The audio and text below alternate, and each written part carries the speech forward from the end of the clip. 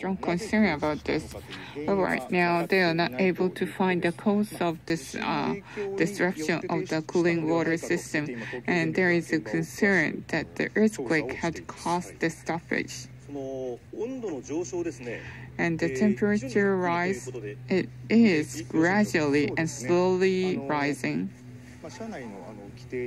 And according to the internal rule, there is a limit for the operation, and the upper limit is 65 centigrade. And at 6:10, the temperature right now is 28.7, and per hour there will be an increase of 0.2 centigrade. Therefore, it takes around 7 days or maybe around 1 week in order to reach the upper limit.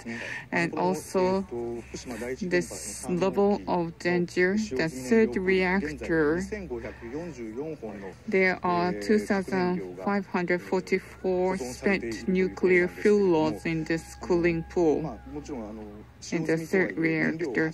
However, this is a spent nuclear fuel, and therefore the water temperature will rise gradually. However, we do have a room for a week, and therefore we need to recover the cooling water system in order to keep them cool. And according to the nuclear agency, we have received a comment from the nuclear agency, and yes, they have received the same information, and the temperature rise is gradual, and they are going to have more cautious approach in order to maintain this level. The cooling water system had stopped. Do you understand the cause, as I have said?